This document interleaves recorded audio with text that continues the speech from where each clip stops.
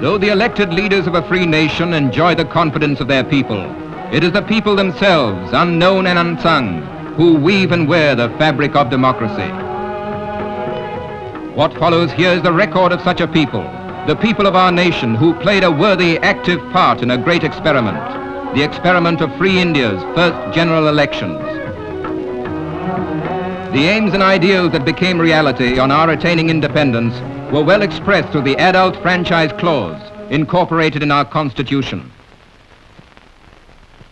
Universal adult franchise, a phrase that became a fact, a phrase which conferred on nearly half our total population the right to vote, the right to frame the form of government most suited to our needs. For a nation that had emerged so recently from foreign rule, it was a big step, a bold step forward. For a nation whose illiterates formed the vast majority, it was a course of action in keeping with the size of our subcontinent. The first phase in the great experiment was to enumerate the lists of eligible voters, to fashion the electoral rolls for the entire country. This was a task of the greatest magnitude, for over 175 million names had to be compiled and entered.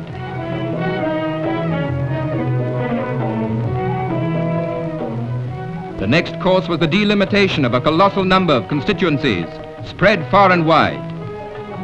The total comprised 2,438 single-member and 666 multiple-member constituencies.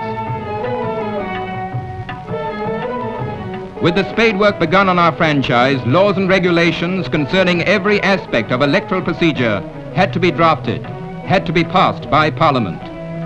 These included modification of electoral rolls, qualifications of candidates, campaign expenses, election offences. It was now time to gain the confidence of the electorate itself concerning the great experiment. Every medium of publicity was utilized to orientate the voter. Democracy was on trial, and our many millions were the jury.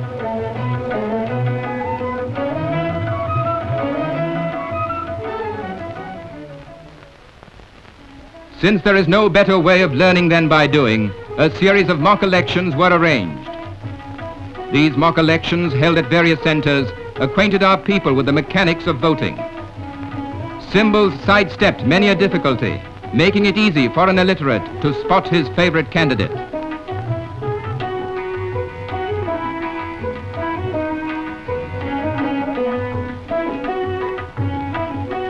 The rehearsals became a boon for officials on election technique, guarding against any slip-ups. This official training made for safe and fair conduct of the elections. Polling programs were made flexible, adapted to meet the demands of agriculture or climatic changes. Lastly, the ballot box, sacred symbol of democracy.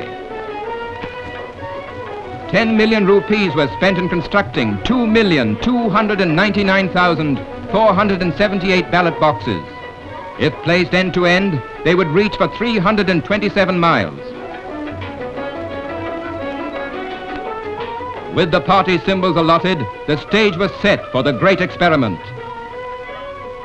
Into the arena they stepped, candidates of every shade of political opinion.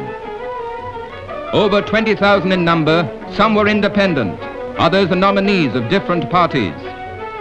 Each was determined to contest the elections with all his ability.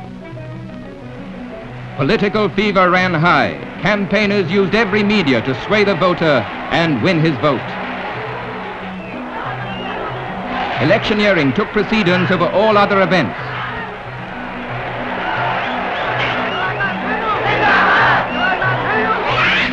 Candidates, through personal contacts with the public, explained what they and their parties stood for and had to offer.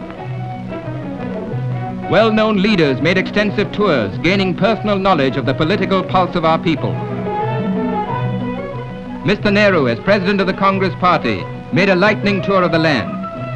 In a period of 7 weeks, he addressed innumerable meetings to a total audience that could be safely reckoned in millions.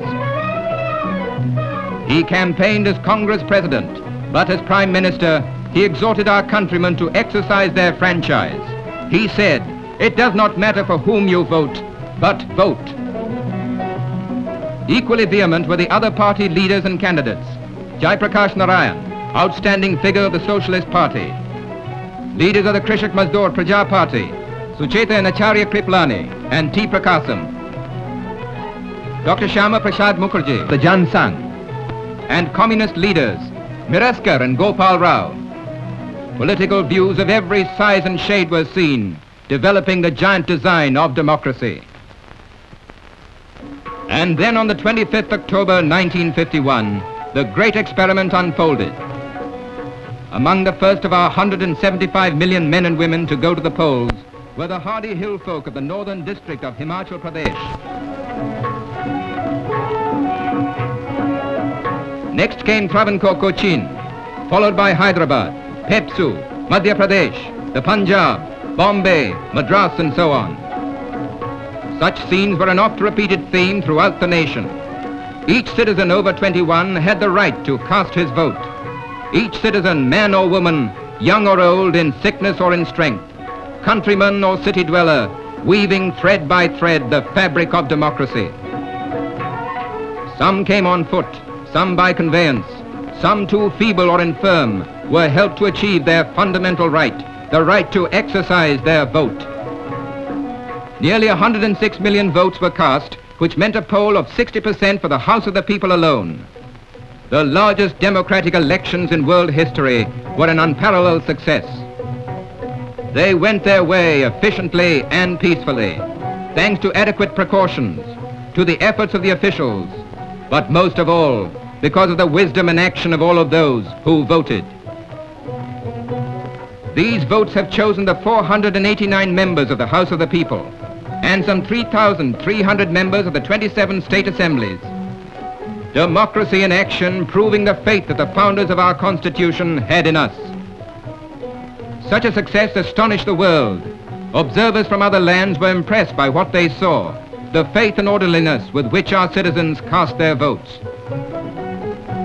Foreign delegations were generous in their praise of how the great experiment had been conducted and undertaken. Even our simplest citizens had displayed their inherent love of freedom's way of life. Covering more than 3 months, the elections were finally over. We had chosen our leaders in the best of democratic traditions.